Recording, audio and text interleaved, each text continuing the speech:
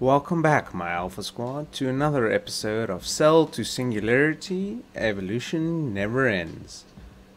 The game I'm milking harder than any company milks a cow. Cause dang, I've made a lot of videos on this game. But since last time, I have bought quite a lot amongst the upgrades, so everything's up to 31 now, and here everything's up to 29 at least, which means we did unlock quite a few rewards, so let's go through them. Ramblin' Man. During the majority of the early Stone Age, people were hunter-gatherers and lived in nomadic societies, following the migration routines of animals and traveling to wherever the next available source of food was located. That was obviously until we learned we can quarantine animals and provide food for them so they do not need to travel vast distances to find food and not potentially starve. And in exchange, we breed them and, well, eat them as we normally would have. Temple of Doom. The world's oldest freestanding structure is the Neolithic Temple of Gantija in Gozo, Malta. Did I pronounce that correctly? Gantija. Hope so. Bronze medal. The earliest known seafaring vessel is the Dover Bronze Age boat. A boat discovered in the UK that dates back to the 1500s before Christ and is thought to be the oldest intact boat in the world. Well, before that, boats would have been from like reeds or wood or stuff like that, so I don't think any of those would stay intact, because wood does not fossilize all that well. It tends to rot and turn back into compost that feeds into the ground and provides nutrients for other plants. So obviously a metal boat will fossilize, well, not fossilize, but survive the age of time. Metal from the sky. Evidence has been found that the ancient Egyptians forged items using meteoric iron, which they may have seen as a gift from celestial gods. Isn't iron just iron, whether or not it comes from Earth or the sky? I don't know.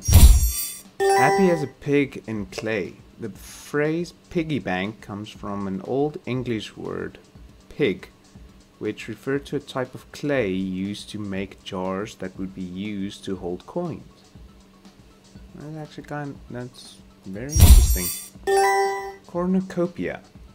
Many of the crops that we eat regularly today originated in the New World and were only introduced to Europe after its discovery, such as corn, tomatoes, potatoes, tobacco, rubber, and cacao. Or if you really want to, tomato, potato. Wait, tomatoes, potatoes. Tobacco. Ruber. And I don't know how else would you pronounce cacao? Cacao. I don't know. The leg bones connected to the pelvic bone. Yes. One of the first people to perform human dissection to gain a better understanding of human anatomy was the Flemish scientist Andreas Vesalius. His book, De Humani Corporis Fabrica, on the fabric of the human body, is one of the first accurate books on human anatomy. So he was the first person to cut up a human for science. But who was the first person to cut up a human, period? I mean, like, cannibalism must date back to, well, since humans existed, I would presume. Especially in rough winter times when no other food could be discovered. That horrific thought aside, population boom. One of the biggest changes of the industrial age was the migration of populations from the country to cities. By 1900, urban populations had increased from housing only 15% of all people to 85%. Well, that's a complete literal 180 because, you know, 100% minus 15 is 85, so. Fashion forward. Wearing black was extremely popular in English cities during the industrial age because the air was so polluted from soot and other factory byproducts that it created a thick, constant smog that would stain clothing. Ooh. Smog is like thick smoke that's almost just as humidity as rain, so I can imagine that would seep into your clothes and stain everything. That's actually kind of really bad. Kaboom! The bikini swimsuit was named after Bikini Atoll, site of the first public test of a nuclear bomb, which had occurred only 4 days before the swimsuit was released. Correlation is not causation or relation. They have nothing to do with each other. Well, I guess the bikini was the second big boom on that occasion. H.G. Wells' 1914 novel, The World Set Free, Children of the Atom, proposed a future where scientists discover limitless energy locked within atoms and use it to build weapons, 30 years before scientists would actually learn how to split the atom. Seriously, you don't know how to split a pear? Just tell the one the other one cheated. It's as simple as that. Pining for the fjords. Finland was the first country to make internet access a legal right as of 2010. Why can't every country do that? I mean, like, especially in South Africa. Sorry, my tongue went numb there. South Africa has one of the most expensive internet services in the world. I would like to have the legal right for internet access, and I know there's a whole lot of other people in South Africa that would also love the right to have internet access, basically free internet. Bugging out. The term computer bug was coined in 1945 by programmer and naval officer Rear Admiral Grace Hopper. Grace. As far as I know, in my experience, I've never met a male Grace. So it was coined by a woman. Oh, I assume, but assuming is not the right thing to do. Either way, I've never met a man named Grace, so I'm assuming that not invented by men. Gaming the system. The earliest example of a video game comes from 1947, a cathode ray tube amusement device that allowed the user to simulate a missile being fired at targets. You mean Space Invaders? I thought the first video game was Pong. Apparently I was thought wrong. But cathode ray tube amusement device. So, cathode ray tubes, they light up like from bottom to top. So I can imagine that looks kind of like something being fired. So that would be interesting and just be like 99 balloons.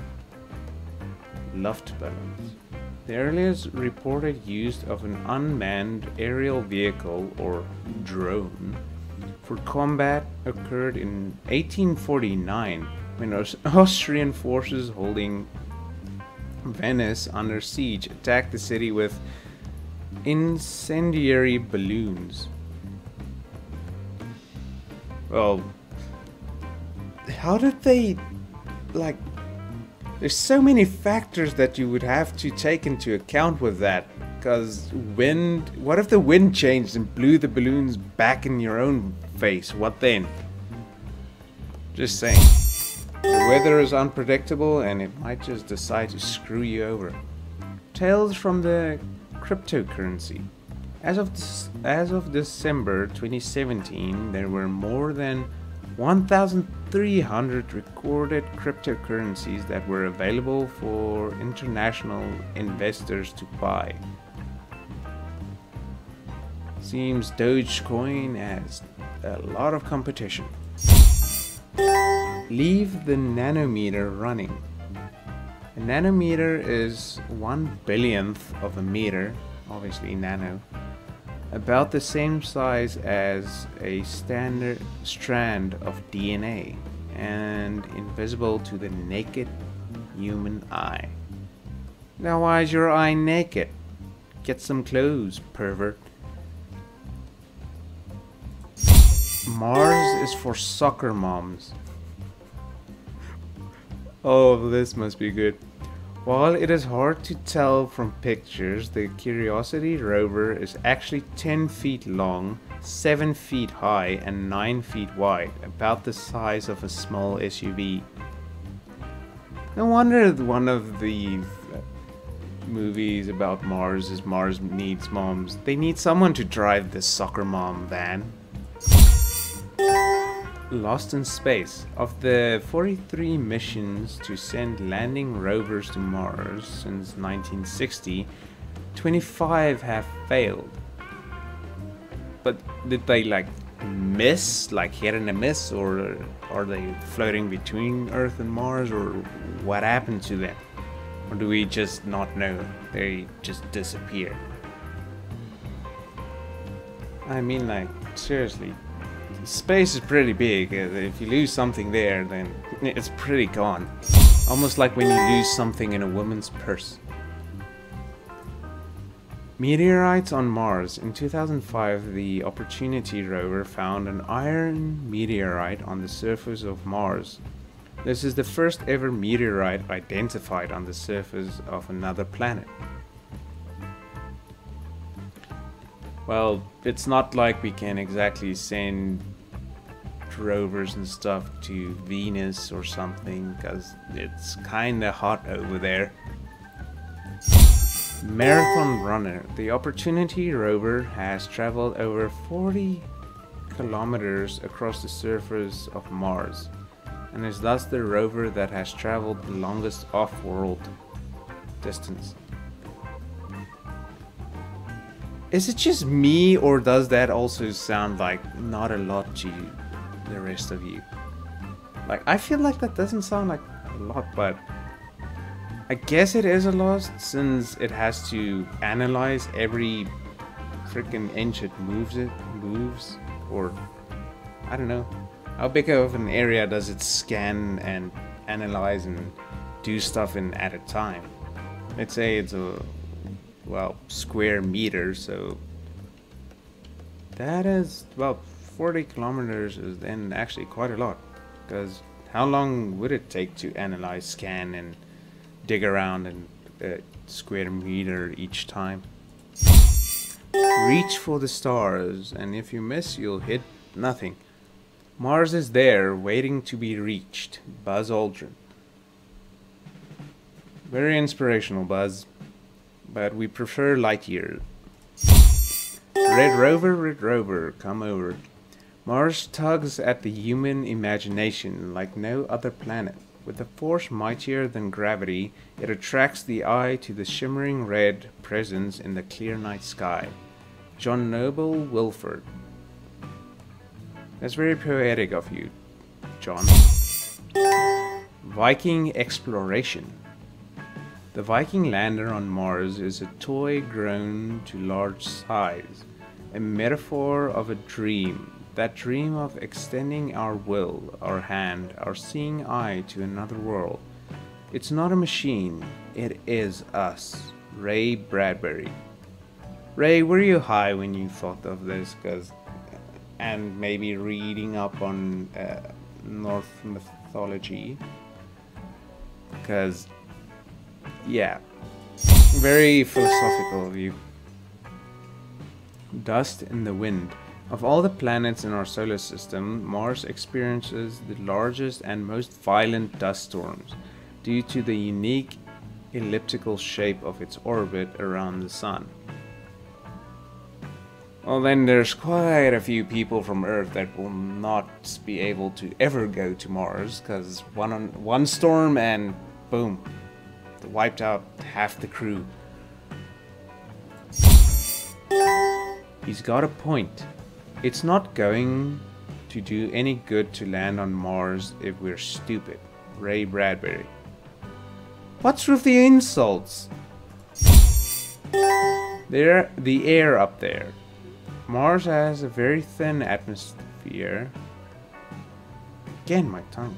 The atmospheric pressure on Mars is equal to only 1% of that found at Earth's sea level.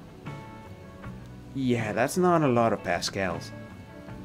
Anyone got a bike pump we can take? Just like fill it up. Warmonger. The planet Mars is named after the Roman god of war, also known as Ares by the ancient Greeks, plural. Well, do they predict war on Mars?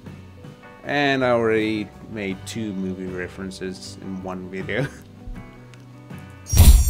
Inaccurate information. The ancient Greeks thought that Earth was the center of the universe and Mars was one of 5 stars that revolved around it. Well, that's a pretty dull star if it was one. Ashes to ashes, rust to dust. Kind of feels like someone has played around with oxidization. Mars's red color is due to the presence of iron oxide on the planet's surface. The planet is literally comprised of rust dust. Wait, is iron magnetic or no? Forgot. See, this is why you should really use that long-term memory when you learn stuff in school. Because short-term ain't helping no one. This is quite a reward-filled episode so far. And I don't think we have enough money or entropy or ideas to reach for another reward right now. Wait, unless... No, 290 won't give us another reward, but 200 might. Well, that was a waste. Let's unlock some of these. Martian-born adaptability. Oh wait, I want to read that. Martian-born adaptability. The first children born and raised in space are different from their parents, evolving to thrive in the Martian environment. The subtle but important changes signify a new branch of human evolution that is beginning to sprout. Like I said in last episode, since Mars is basically a third of Earth's size and a third of Earth's gravity, I kind of think people will be a third of Earth's average size. Ooh.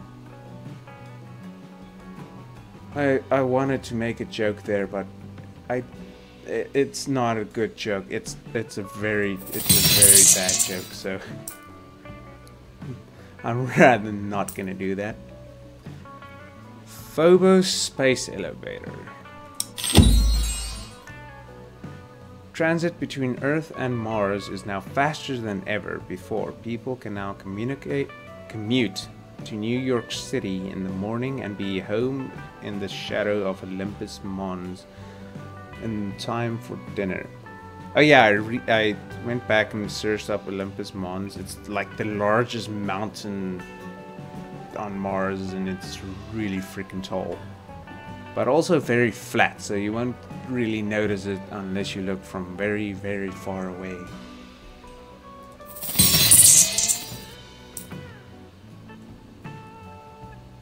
I really don't like. I need more explanation on this elevator, because traveling from Earth to Mars within a day seems very, very far-fetched to me. Unless you somehow sync Mars and Earth's orbits, there's no permanent structure you can make. I'm just saying See, this is why you have people that invent things and people that play games. Because I do not have a creative enough mind to think of a way to sync two planets' rotation around the sun. Like, I don't think we can build something strong enough to do that. Terraform, like in Terra Genesis. Check out that video. It's very educational, like this one.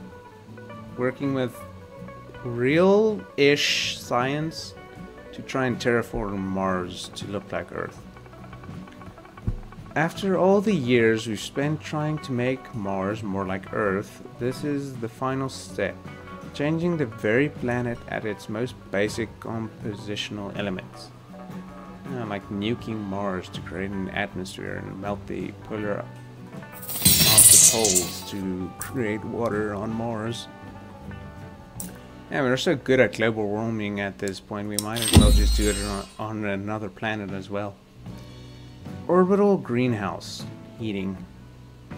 I feel like they're gonna tell you what I just told you. The first step to terraforming is raising the temperature to make Mars warmer. Getting the climate of Mars to increase will make agriculture more viable. I feel like we need to heat it up. Yeah, like I said, global warming. Kind of the same thing, but greenhouse gases require an atmosphere and an ozone layer to work. Like Mars, 1% of Earth, it's gonna be a little bit difficult at this stage.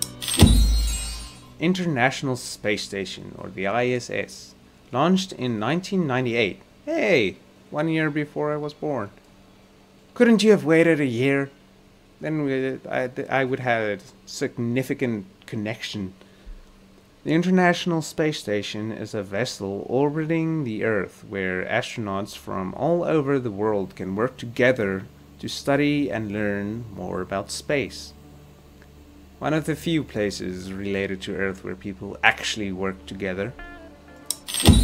Social media, which you should follow me on. I do have an Instagram, I do have Discord, I do have Twitter. I won't even mention Facebook because no one uses that.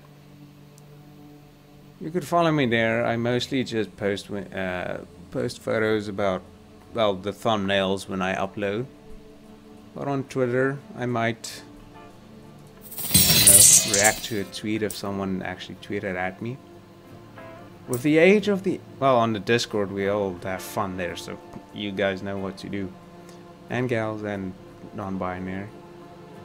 Whatever your preference, whatever you choose to be, whatever your pronoun, everyone's safe in the Discord. With the age of the internet, social networks are able to connect people from all over the world in real time, creating new possibilities for mass communication. There's not a lot of mass in the Discord right now. Still very minute community. I mean, the channel is 81 squad members strong, and that is mind-blowing for me. I know there's channels with millions of people, but for me, every subscriber I gain at this stage, it's like, it excites me when people subscribe. It's like every single subscription excites me. Just the growing has been really fast the last while, and I enjoy it very much. I'm getting off topic. Well, kind of not, since we did cover social media right now. I should check out their Jurassic area again. Or I can unlock this. Use metabits to update the simulation and fix this glitch. I always forget how loud that is. Okay. I fixed the glitch. I hope. Where is that glitch? Normally glitch. Use metabits to fix the glitch. Error simulation cannot visualize the object. But I thought we fixed the glitch. Or do you think it was the marsupials? Or did we cover marsupials already? Let me just check if there's anything new on this list. I don't see anything. What was the point of fixing a glitch if it didn't get fixed? Marsupials are mammals that give birth to live young at an early stage of development. The young stay for a time in a pouch on the mother's abdomen, where they remain until they have grown enough to become independent. Kangaroos are marsupials as well. Short pregnancy. Marsupials only gestate for 4 to 5 weeks before being born. Dang, that's fast!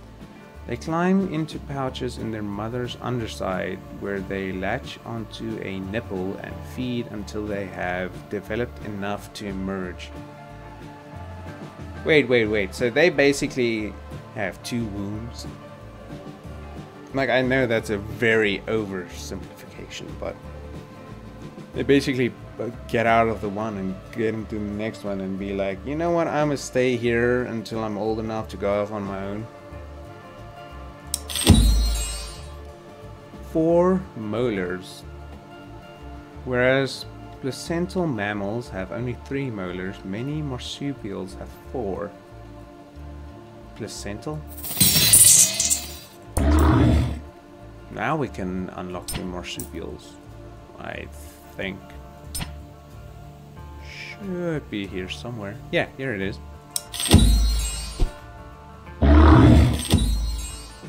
Oh my word, that is so freaking cute.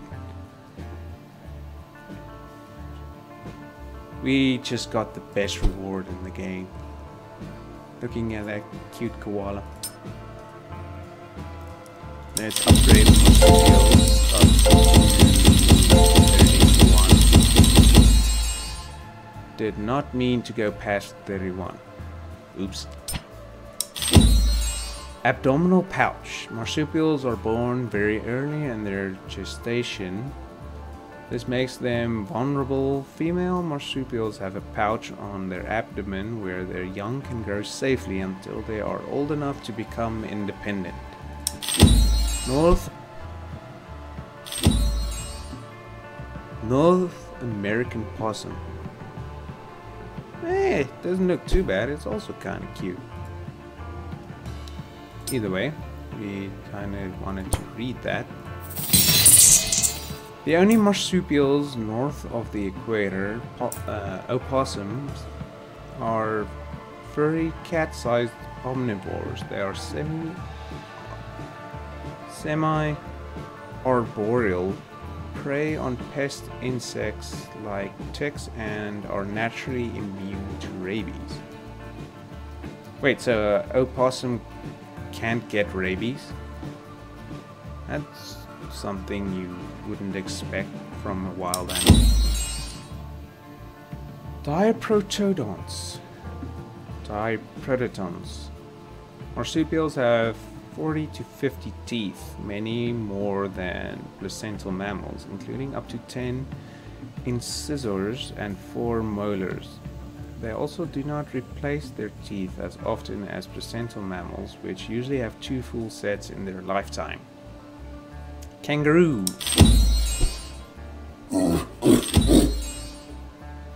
We're unlocking all the rewards today. I mean, we got Joey, we got everything. Either way. Known for their large, powerful hind legs, almost like the ostrich, kangaroos are the national symbol of Australia and are native only to that continent and New Guinea. They are herbivores. Oh, they are herbivorous and can hop up to 40 kilometers per hour. Wait a minute. Just want to quickly check something. I believe ostriches can also get up to that speed. Ostrich top speed. Never mind, ostriches are way better. They get up to 70 kilometers per hour. Dang! Ostriches beat the kangaroos. The koala. The cutest marsupial ever.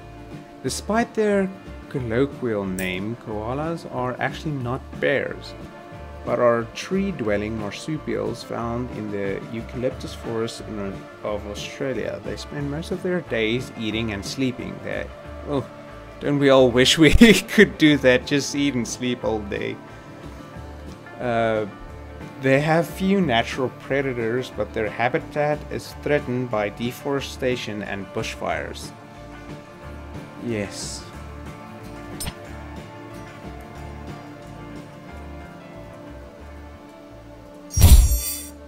Monarchs and marsupials. Marsupials are endemic to Australia and the Americas. Europeans did not encounter marsupials until Christopher Columbus's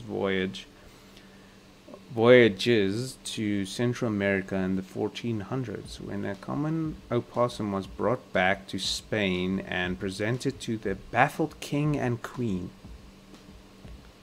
I think you'd be baffled if you've never seen an animal hide inside another animal before. Pouch potato. Marsupial pregnancies are very short, lasting from only 12 days to 5 weeks. Marsupial infants, known as joeys, are born in a nearly fetal state and are blind, hairless, and around the size of a jelly bean at birth. If they're around the size of the jelly bean, I can't think the birth would be that difficult, actually. Actually, now I'm thinking of Rufus from Kim Possible. That thing also kind of looked like a jelly bean, that naked mole rat. Hopping mad. The red kangaroo is the largest species of marsupial. They can weigh as much as 200 pounds. They have powerful tendons in their hind legs that allow them to hop as fast as 40 miles per hour and as high as 10 feet in the air. Should freaking get them to play basketball. And deliver powerful kicks in a fight. Yeah, anyone that does like kung fu or something, you think your kicks are strong, let this just go up against this kangaroo. It will kick you and you will fly through that freaking dojo wall. No disrespect to kung fu, but I mean, animals just tend to be stronger than humans in, well, when they're our size and bigger than us. Impossible. Oh, the puns. Oh my word. The Virginia opossum is the most common marsupial in North America. These tough creatures are highly resistant to snake venom, immune to rabies, and are common in urban environments, where they often scavenge through trash and pet food.